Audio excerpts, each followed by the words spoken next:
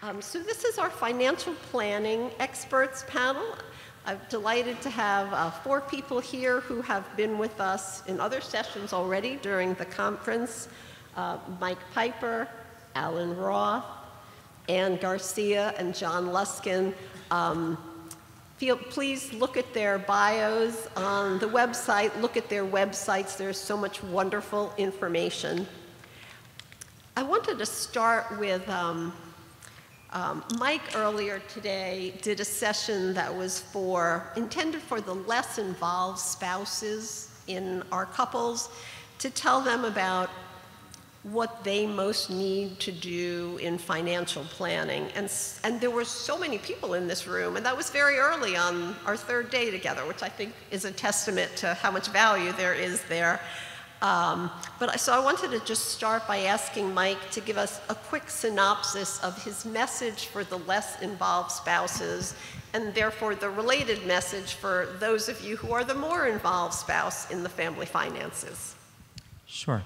The very short summary, since I know that most of you are here for that, is that obviously those of us who are the financial manager for the household, we want the other person to be ready if they have to take over that responsibility at some point. That's one of the most common questions I receive.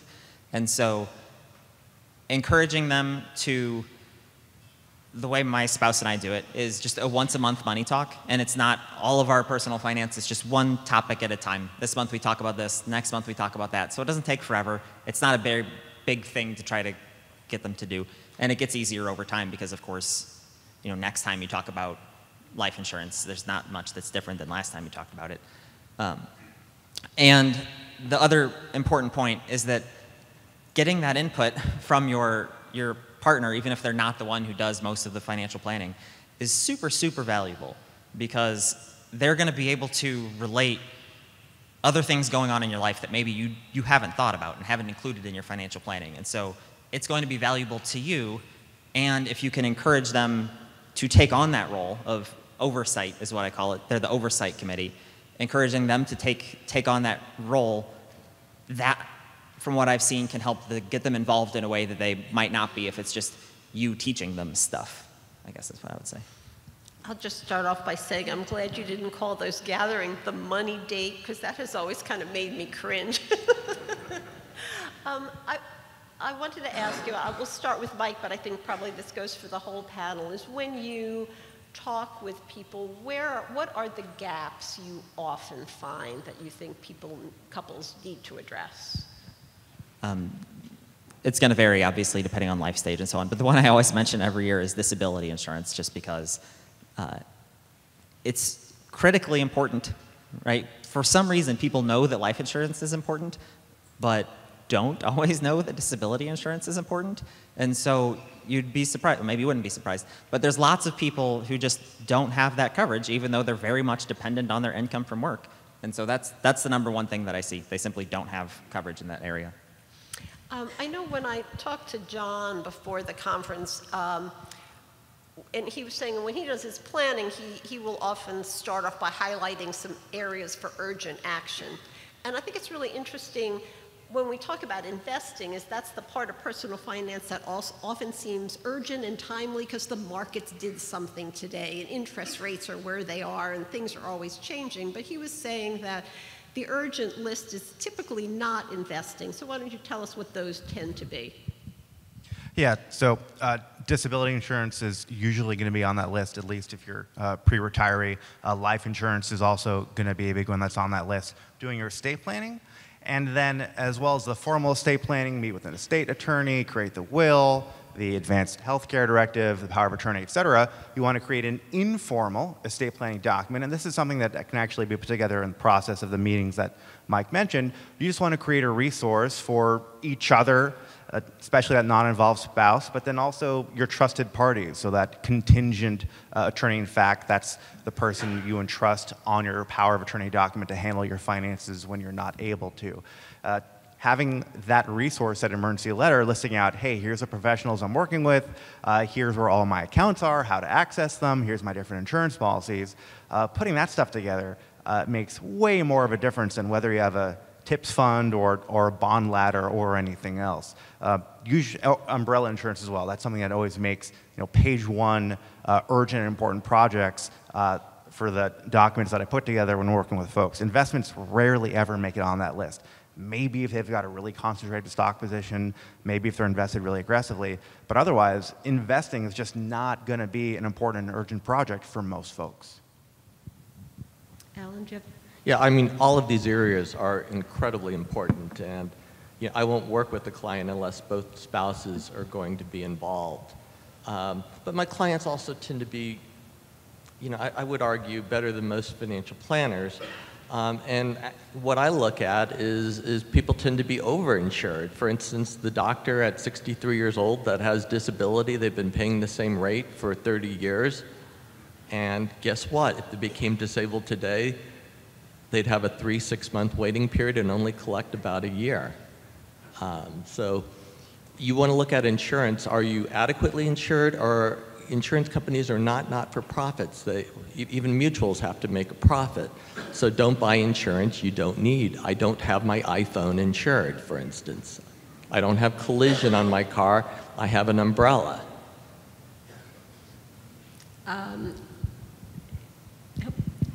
Anne, you had shared that your twins recently graduated from college and that they are both gainfully employed, so congratulations on that.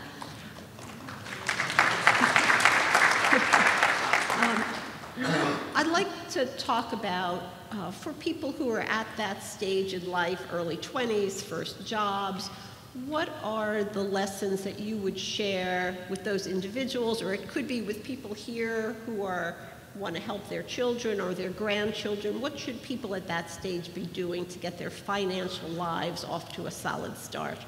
Yeah, we're very much in the thick of that right now in my family. I think one of the things that young adults need to pay a lot more attention to than they maybe think is their credit score. And I always tell young adults that your credit score is like your GPA of your adult life, and it's equally important. It's going to save you. Having good credit will save you so much money over time, and also they need to understand that credit scores have nothing to do with your income. So you can have a very high income and a very low credit score. But good credit is built through using credit. And one way that parents can help their young adults to build credit is by adding them as an authorized user on your credit card. That doesn't mean giving them a credit card, but it does mean that your good credit gets reported to their credit history. So it's kind of a free way that you can help your kids build credit. I talk to so many young adults who can't get a credit card with more than a $500 credit limit, which does not even buy you an airfare. They're regularly going home after a night out and making a credit card payment. So credit scores are an important thing for young adults to think about. Emergency savings are another frequently overlooked area, and so I've been encouraging my kids to put 10% of their income into a savings account until they build it up to a certain level. And then, of course, taking advantage, once you get a job, taking advantage of all your benefits. If your employer offers a 401k match, think of that match as part of your salary, and the way you earn that part of your salary is contributing to your 401k. So that's kind of the three-legged stool. Emergency savings, long-term savings, and paying attention to credit. Anyone else have other things they want to emphasize for our early career? Just get in the habit of savings. I mean, when I was a kid, we didn't have a total stock index fund with a 0.03% expense ratio. It helps the simplicity. You can keep that simplicity for the rest of your lives. I can't get to simplicity because of tax ramifications I have. Do it on an automated basis. You get used to, by the way, when Michelle Singletary's kids were talking about how the portfolio went down, it hurts a whole lot less when you're young and have less investment capital and more human capital than it does later on. So get into the habit, harness inertia, give part of your raises to yourself in terms of savings, have it automatically taken to the 401k, never miss the employer match, etc. It's a great time for young people in financial planning right now. to talk a little bit more about credit. Clark Howard, he has a great resource on freezing your credit, so that's going to be an important part of maintaining a good credit score. So just Google Clark Howard credit freeze, and that can give you a resource on going down that path if you guys haven't already frozen your credit. I know one of the other things Clark mentioned was about the Roth IRAs for a young adult, and early on offering a match from the bank of mom and dad.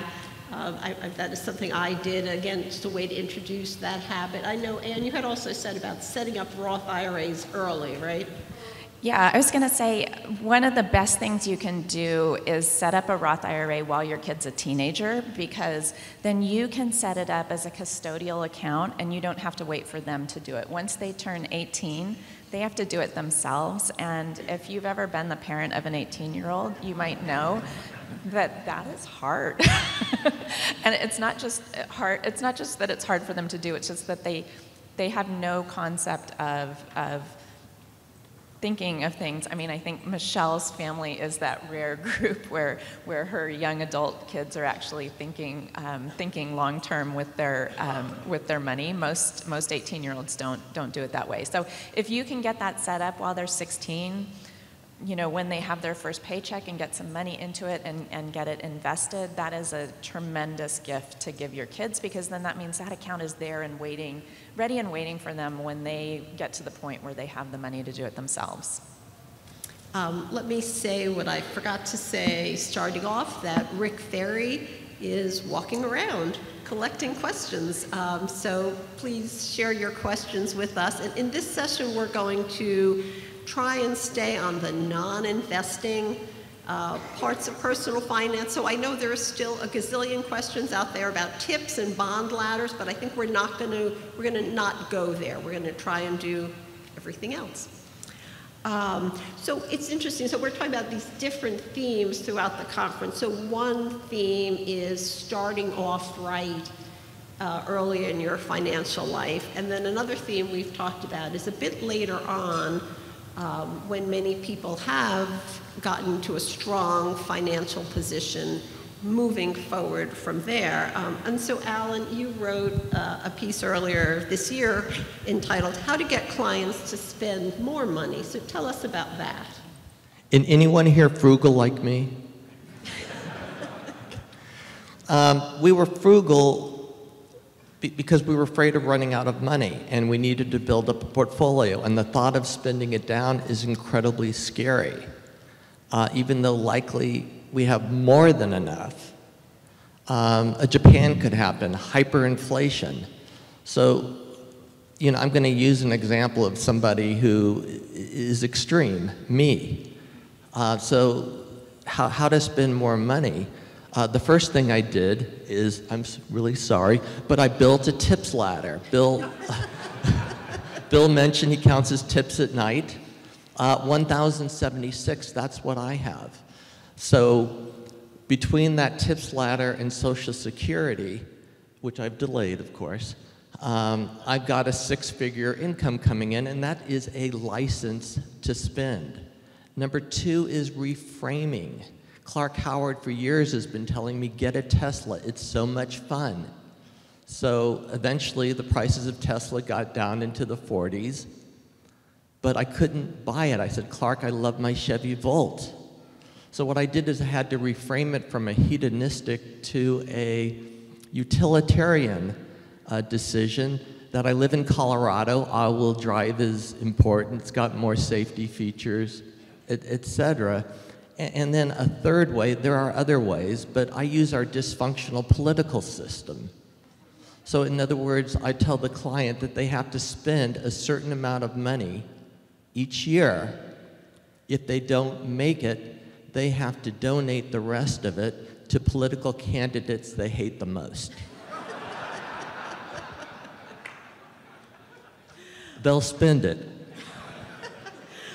In a similar vein, Mike published a new book earlier this year called More Than Enough, geared to people who have gotten to that point in their lives that they have enough financial resources. So tell us about some of the key messaging that you want to share with that audience. Yeah, So there's the spending topic, which we've been talking about all along, the different ways to get yourself to spend more. And then the giving side of it. And that, to me, that's the more exciting side. If somebody is having a hard time spending, try giving. And some people have a similarly challenging time giving, so start with something small if it makes you uncomfortable. And every time, basically, it feels good, and then it's not so hard to do more. And this can be giving to your loved ones, of course, or giving to charity. And giving to your loved ones, the message I always try to hammer home for people in this more than enough category is that just actuarially speaking, by the time, given the age at which most people have kids, by the time your kids inherit what's left of the portfolio, they're probably already retired or just about there, and so they get this big inheritance, and it might not really impact their lives. It might not make their lives that much better at all, really. And so if that's a thing that you can do the math and you can look in your family and you could say, yeah, that might be where this is headed, then, take a different path. Start to make some gifts to them earlier. And earlier gifts, even when they're smaller, are so impactful. So helping your grandkids, for instance, finish school without any student loans, the impact on them is enormous, not just in terms of their financial well-being, but their emotional well-being. You were hearing that from Michelle's kids yesterday, that when they look at their peers are stressed about those student loans, and that is a burden that you could save your loved ones from. Or the first home down payment. Those are the two examples I always give. But there's other examples. Pay for a trip with your family. That is some of the best spending that people could ever do, because it's memories that they'll have with you. So spending on your family, or charitable giving, and there's all sorts of tax planning things that we can get into there. But that's kind of a whole other thing. I was going to say, we always try to give people some low barrier spending goals to get started, because it's very normal that it's hard for people to go from saving to spending. And so it might be hard to say, it's okay for you to take a trip to Europe and bring the grandkids along.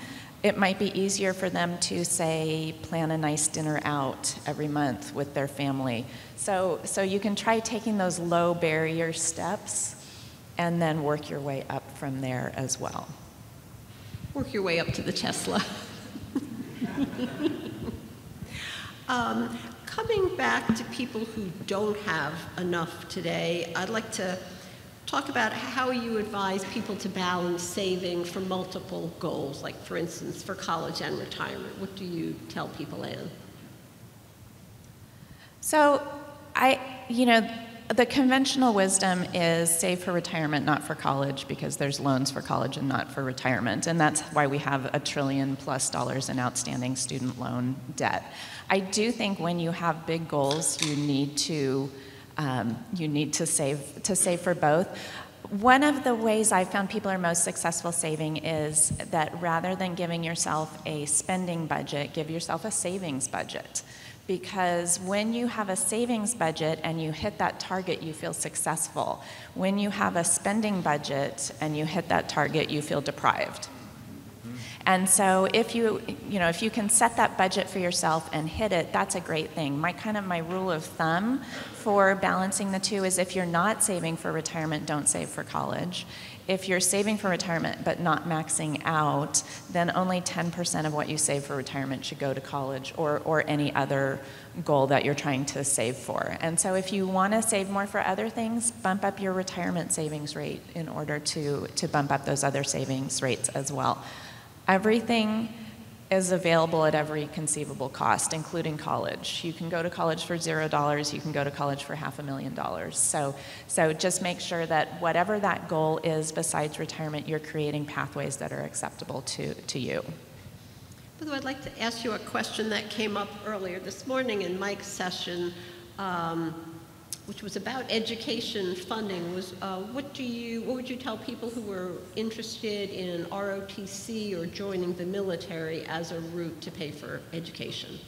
Yeah, my dad went to college on ROTC, so that was part of my upbringing and my life. I think it's a great pathway for students to do. Of course, there is the military service obligation once you graduate, but any way that someone else pays for your college tends to have some sort of obligation to it, whether it's a merit scholarship that you need to get a certain GPA, whether it's a student loan that you have to repay, whether it's ROTC, where you have a service element to it. I think one of the considerations with ROTC is, what does the ROTC course load look like, and does that leave you enough room in your schedule to pursue the major that you want to pursue? That would be, to me, kind of the one consideration about it. One other thing we've talked about a lot over the last few days is how a lot of us accumulate a lot of complexity in our financial lives as the years go by, and the value of trying to simplify. And so we've referred briefly in a few places to trying to simplify the number of accounts you have and the number of specific investments. And I wondered if the panel could just talk a little bit more about any specific advice you have in that area, or other kinds of simplifying that we should be thinking about. I'm a hypocrite. I for a living, I help people move towards simplicity, but my own portfolio is complex as heck.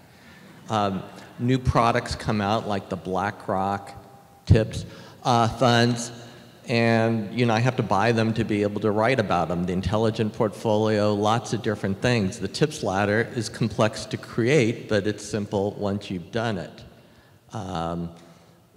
So certainly within the tax-deferred, tax-free account, you can get to simplicity, but you have to do a cost-benefit analysis and on the taxable account on moving towards simplicity. But yes, I wish my own portfolio were a lot simpler. There weren't total stock funds out there when I started. I think about that human energy, time, and attention is limited. This is something that Paul Pant talks about a lot. You can afford anything, but not everything. So even if you have all the money in the world, your time is still limited. So going back to the list of really boring but really important financial planning projects that folks will have on their list, again, life insurance, disability insurance, umbrella insurance, long-term care insurance, doing your estate planning, creating an emergency letter. Super boring, but super important. So if your time is limited, which it is, that's to say you can be here in this conference room right now, you can be on the phone with your insurance company right now buying umbrella insurance, or you can be creating an emergency letter right now, or you can do one of those things right now. You can't do all three at the same time, right? So if you keep your investments simple, it leaves you more time, more energy, and more focus to do the much more important, albeit much more boring, other financial planning projects on your to-do list. Last night, Clark Howard had mentioned that one of his biggest concerns is scams as a risk to everyone. And I'm thinking, scams come in every flavor, and then we have ID theft, and we have medical ID theft, and probably many things I've never even heard of. I'm wondering if there are any particular strategies that you recommend to help people stay safe or protect their money. And John briefly mentioned the credit freezes. And when do you recommend that, and who should do that? Oh, you want to do a credit freeze immediately, and you want to do it as early as possible for your kids. I know it varies state by state insofar as how early you can do a credit freeze for your children, but you want to get that done as soon as possible. Freezing your credit, it's free. It takes a few minutes. You do it online. It's a really easy way to protect your credit, your family's credit. But only if I'm not going to be taking out new debt of any kind, right? Yeah, if you're opening up a new bank account, a new line of credit, absolutely. The other thing that we always recommend is that you check your credit on an ongoing basis, and you can do that at annualcreditreport.com. You're entitled to one free credit report from each credit bureau every year. So every 4 months, you can get one of your credit reports. And that shows you all of your credit activity. It shows you what accounts are open, what accounts you've closed.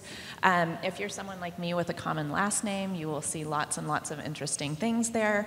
And that's your opportunity to identify these things early and get them dealt with. Scams are everywhere, and they're getting worse, and AI is going to make it even worse, I think. you know, I'm 66 now. I'm getting to the target age of these scams.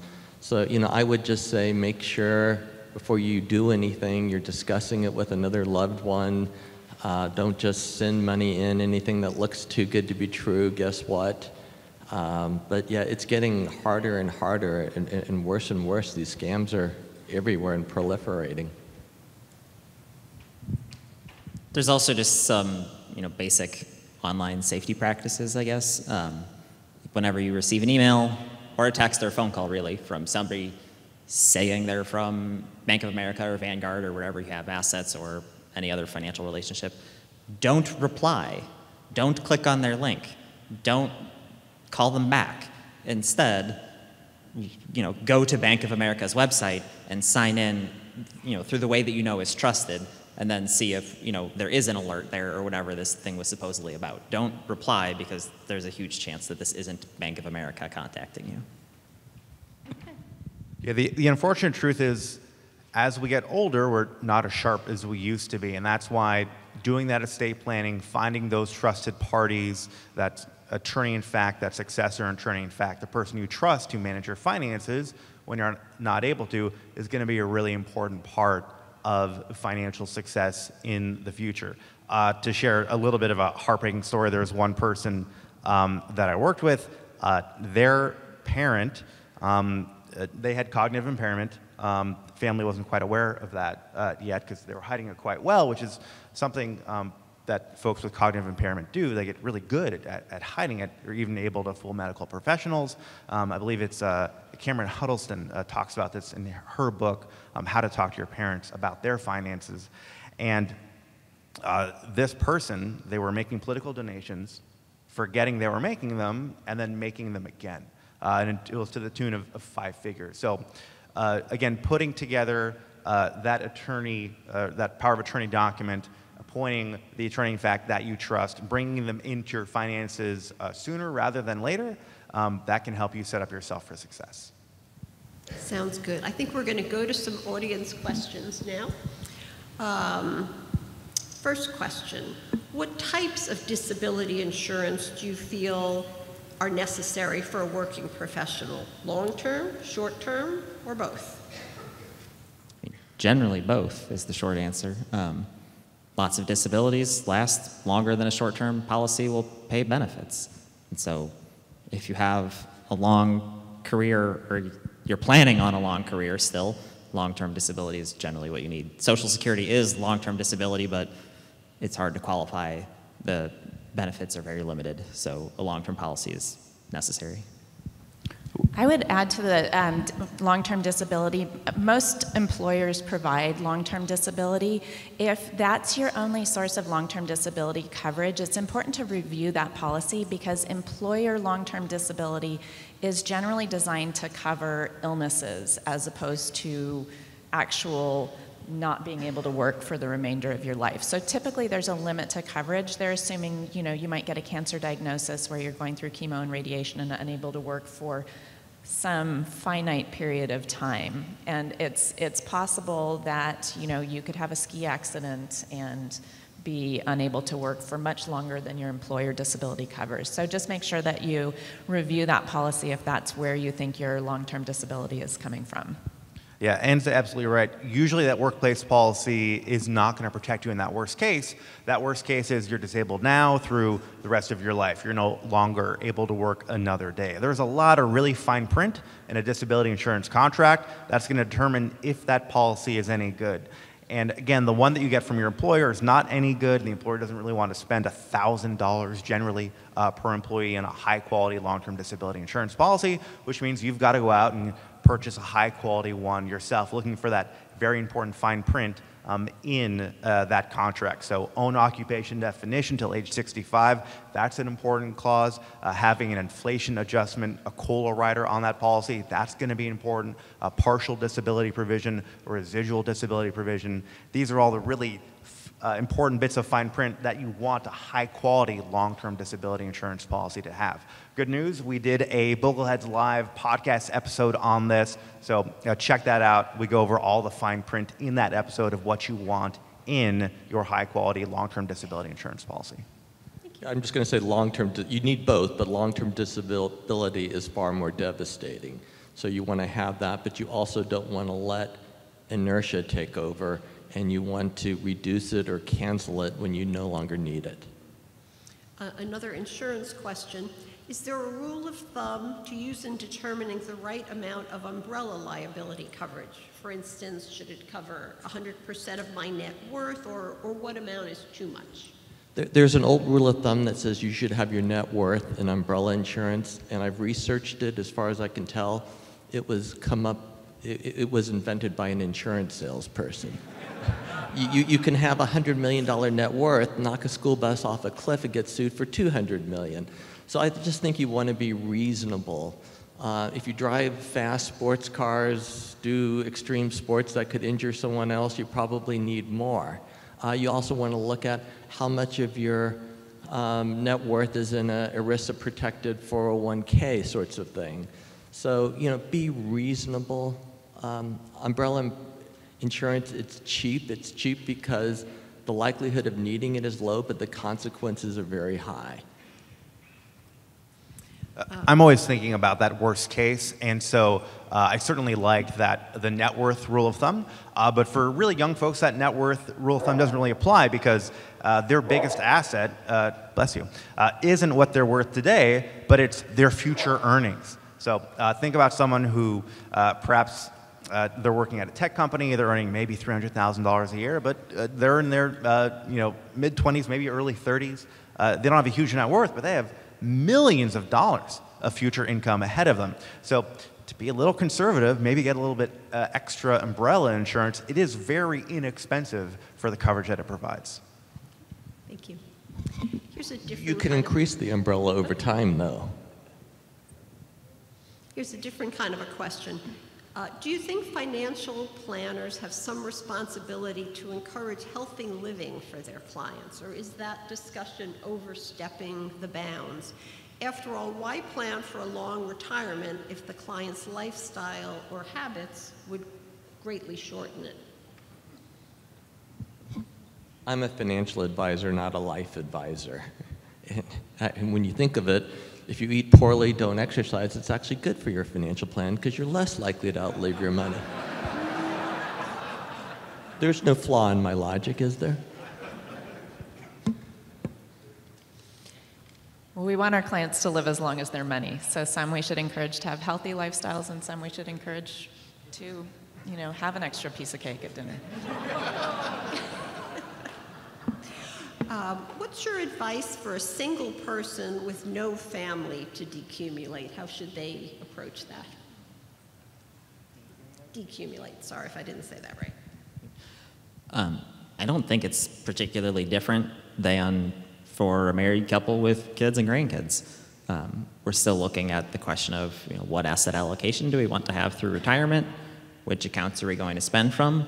Really, the one thing that strikes me immediately is that there's one complicating factor that we don't have to worry about, which is for a married couple when we're trying to figure out what account to spend from. One of the factors is if we spend from tax deferred, what tax rate will we pay now? And how does that compare to the tax rate that we would pay later if the money comes out of the account later? And for a married couple, there's going to be a later period that includes only one of the spouses filing as single, which often means that there's going to be a period with higher tax rates later. And so that's just a thing we don't have to worry about for a single person. Also, for a single person, the question is, who is the bequest going to? It's more likely in that case that if it's a single person without kids that it's going to a charity, which would mean that Roth conversions become a lot less advantageous during retirement because the quote later tax rate on a lot of these dollars is going to be 0% because the traditional IRA dollars are going to go to a charity. But that's not necessarily the case. Obviously, plenty of people who are unmarried and don't have kids aren't leaving the money to charity. They're leaving it to nieces and nephews or somebody else.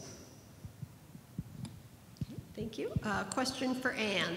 If you have your house paid for and you pay cash for cars, why do you need a credit score?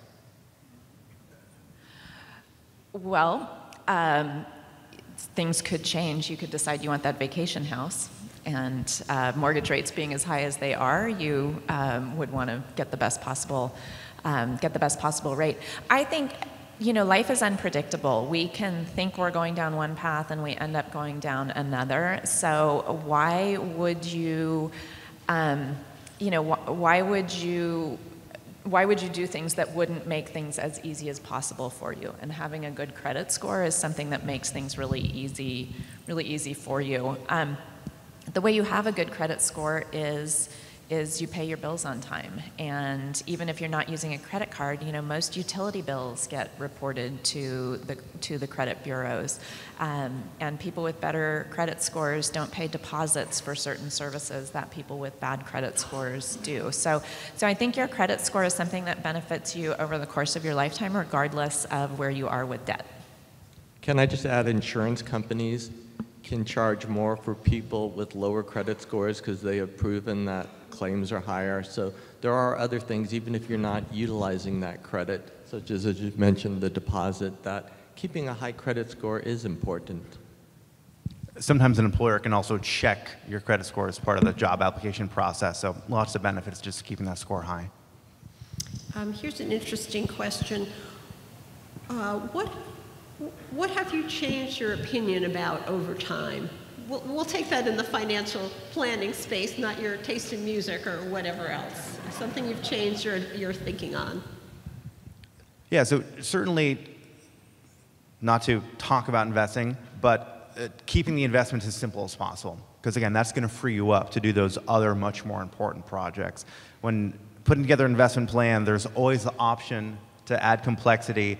But I think when adding that complexity, there can be a lot of uncertainty if there's really value in doing that. Quote Jack Bogle, when there are multiple solutions to a single problem, choose the simplest one.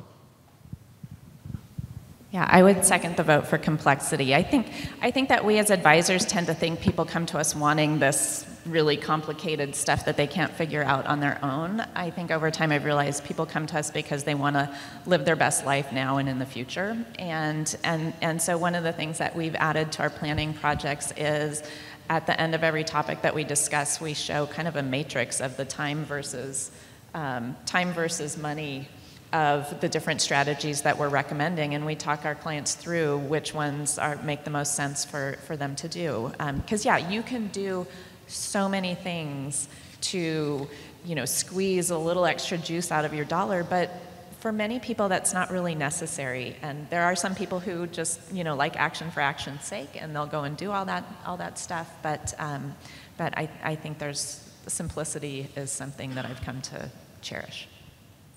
I've changed my view on safe spin rates. I was very, very conservative. Christine just left, darn it.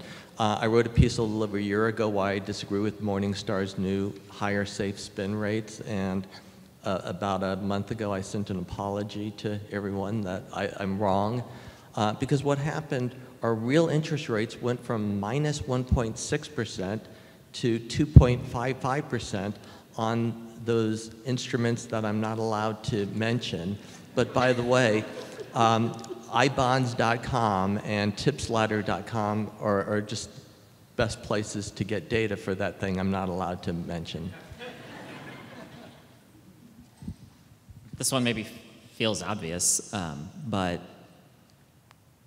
early in my 20s, coming out of school, and soon thereafter was the financial crisis, a few years after. And for me, that was not scary at all. That was a buying spree, and it felt so obvious. And early in this era, I just had this idea, because my risk tolerance is very high, it must be a mistake. Anyone without a high risk tolerance must not get it. And it sounds so dumb to me now, just having met more people and seen more people's life circumstances. But I sincerely believed that if you're not 100% stocks, you're just a wuss, and that's what everyone should be if they could do it. And if you have a hard time doing it, maybe you just need somebody to talk you into doing it. And that's what's going to get the job done. And it's just not right. I don't know. It sounds obvious again, but that's what I thought early on. I'd like to hear you talk a little bit about how you think about home ownership in financial planning. The home, I don't consider it an investment, but the home is the one thing you can enjoy and generally goes up in value. Certainly if one's going to buy a home and stay there for a long time, I think it's a very good thing to do. The one thing I do is when I look at safe spin rates, I don't include furniture or cars or things like that, but I do include a discounted value of the home, because later on one could downsize, one could, in my opinion, last resort, sorry Wade's not here, take out a reverse mortgage. So I would count that as part of the safe spin rate. Yeah, I would say there's home ownership plays a different role at different points in your life. One of the great things for retirees is having a fixed housing cost, which home ownership provides in a way that renting doesn't. And like you said, your home is kind of your insurance policy. It could cover long-term care. It could cover all kinds of things.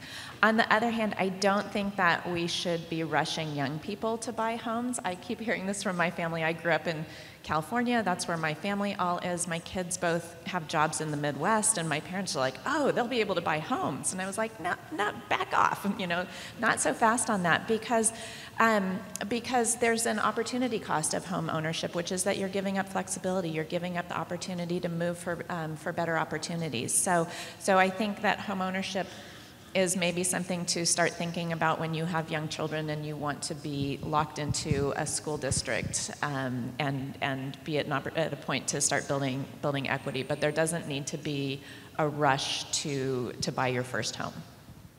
Yeah, enthusiastically agree with that point. Because, so there's people say rent is throwing away money, and okay, fine, but then property tax is throwing away money, and homeowners insurance being more expensive than renters. There's things you're paying for when you own a home. And the thing that I think often gets missed is that when people go from renting to owning, they don't just go from renting to owning, they also dramatically upgrade almost every time.